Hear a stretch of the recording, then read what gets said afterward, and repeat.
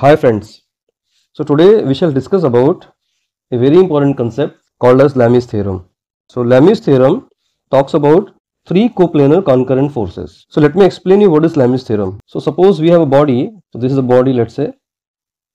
So here we got a body and this body is in equilibrium due to application of three forces. So we have three forces acting on this body. So let's say one force is this, another force is this, and the third force is this one. So we have got three forces and these three forces are acting on this body and keeping this body in the equilibrium. So let me call these forces as F1, this force is F2 and this force is F3. So the angle opposite to the F1, this angle,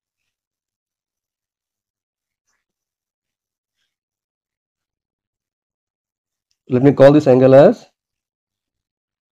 angle alpha. Angle opposite to F2, that is this one, this angle, let me call this angle as angle beta, and angle opposite to F3, that is this angle, let me call this angle as gamma. So this is the body, we can say. So these forces F1, F2 and F3 are keeping this body in the equilibrium condition. Okay. So now for this condition we have got a Lami's theorem. So mind it, Lami's theorem is only applicable for three concurrent coplanar forces. Like we have F1, F2, F3. These three forces are coplanar concurrent forces passing through a common point. So let me say common point is point O. So these three forces are keeping this body in the equilibrium condition. So for that we can use a Lami's theorem. So according to Lami's theorem, each force is proportional to the sine of angle between other two forces. What Lami's theorem tells us? It tells us if three coplanar concurrent forces keep body in the equilibrium condition, then each force is proportional to the sine of angle between other two forces. So let me write down the statement. If three coplanar concurrent forces keep body in the equilibrium condition, then each force will be proportional to the sine of angle between other two forces. So according to this statement, we can say that force F1 will be proportional to the sine of angle between F3 and F2. So the angle between F3 and F2 is alpha. So we can say that F1 is proportional to sine of angle between F3 and F2, that is alpha, sine alpha. So from here we will get F1 equal to some constant k times sine alpha. So this will give you F1 by sine alpha equal to constant k. So this is your equation 1, we can say. Similarly, we can also write down the force F2 will be proportional to the sine of angle between F1 and F3. F2 will be proportional to sine of angle between force F1 and F3, that is going to be beta. So we will get from here F2 equal to some constant k times sine beta, and if you simplify this, we will get F2 divided by sine beta will be equal to k. This is going to be equation number 2. And the third one, similarly we can write down F3, force F3 will be proportional to the sine of angle between F1 and F2, that is gamma. So we can write down here F3 is proportional to sine gamma, and that can be written as F3 equals constant times sine gamma, and that we can simplify as F3 divided by sine gamma equals k, that is constant. So this is our equation number 3. So if you combine all these three equations, you can see here we have right hand side all equal to k. So we have got right hand side equal to k, that is constant. So all left hand sides are going to be equal. So finally we can write down F1 divided by sine alpha equals F2 divided by sine beta equals F3 divided by sine gamma.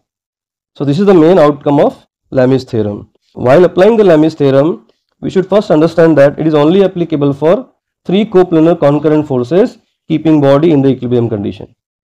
So we can only apply Lami's theorem for three coplanar concurrent forces.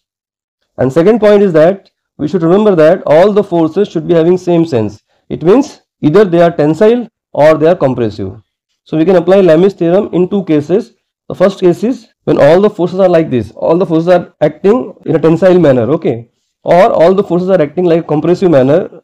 So we can apply the Lami's theorem for this situation when all the forces are acting in the compressive sense like this. So we can say this is F1, this is F2 and this is F3. So all these three forces are acting towards this common point, let's say O, or this condition where all the forces, that is F1, F2 and F3 are acting in a tensile manner, that is they are acting away from common point O. So we can either follow this situation or we can follow this situation. So Lami's theorem is applicable for all tensile forces or all compressive forces as shown in these two figures, okay. So this is the final expression we got for the Lami's theorem, and Lami's theorem is applicable for three coplanar concurrent forces. So we'll take one example to understand Lami's theorem properly. So friends, let's see one example based on Lami's theorem. We have to find the value of forces F1 and F2 supporting mass of weight 100 newtons as shown in the figure. So we have got a mass of 100 Newton here, and it is being supported by two forces. One is F1 acting at 45 degree with the horizontal, and the second force is F2 which is acting at 30 degrees with the horizontal. So we have to find the value of F1 and F2. So if you solve this particular problem with the help of the condition of static equilibrium, it will be having a lengthy process because it involves two variables. So we have to find two equations and we have to solve those two equations to get the value of F1 and F2. By using Lami's theorem, we can easily solve this particular problem. So let me solve this particular problem by using Lami's theorem. So first of all, we will draw the free body diagram of this particular situation. So we have got force F1 here, this is force F2, and the weight, which is 100 Newton, it is acting downward. So the weight is acting downward, that is 100 Newton. So this is the weight, let me call it as W. Now this line indicates the horizontal and this angle is 45 degrees.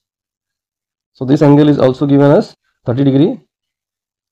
Okay. Now, so in this particular situation, if you want to solve this particular problem by using Lami's theorem, we need to find out the angle between the pair of forces. It means we need to find angle between F1 and W, F2 and W, and also F1 and F2.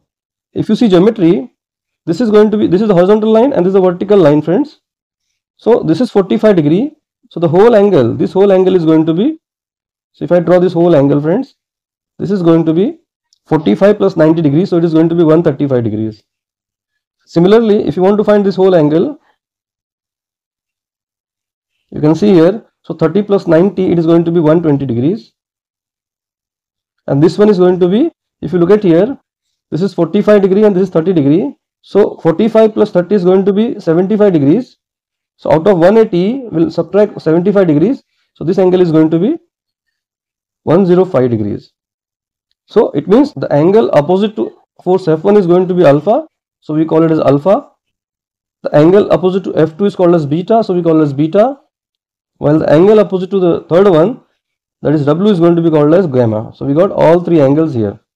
Okay. So according, and let's call this particular point as point O. So due to application of these three forces, this point O is in equilibrium condition, and all these three forces are in the same sense. It means they are in tensile condition. Okay. So I can apply now Lami's theorem and we can find out the unknown values. So let's do it. So by Lami's theorem, we know that so F1 divided by the sine of angle between other two forces, that is F2 and W, that is going to be sine of 120. Similarly, force F2 divided by the angle between F1 and W, that is sine of 135, and the last one, that is W, divided by sine of the angle opposite to W, that is this angle is 105 degrees. So by Lami's theorem, we got this particular equation. So if you see this particular equation, we can easily find out the unknown value of F1 and F2. Let me show you how. So from here, I can take this equation and the last equation. So I can take this particular term and the last term together. So we'll get F1 equals, now the value of W is 100 newtons.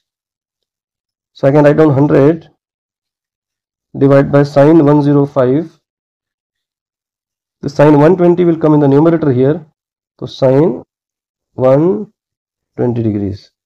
Similarly, we can also get, if you take this term and this term together, so we will get F2 equals, again 100 by sine 105, and then multiplied by this sine 135 will come in the numerator.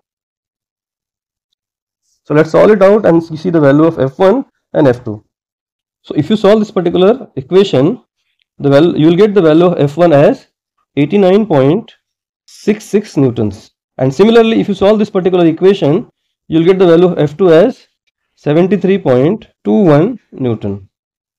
So this is how we can simply apply the LAMI'S theorem to solve the problems involving three coplanar concurrent forces keeping body in the equilibrium condition.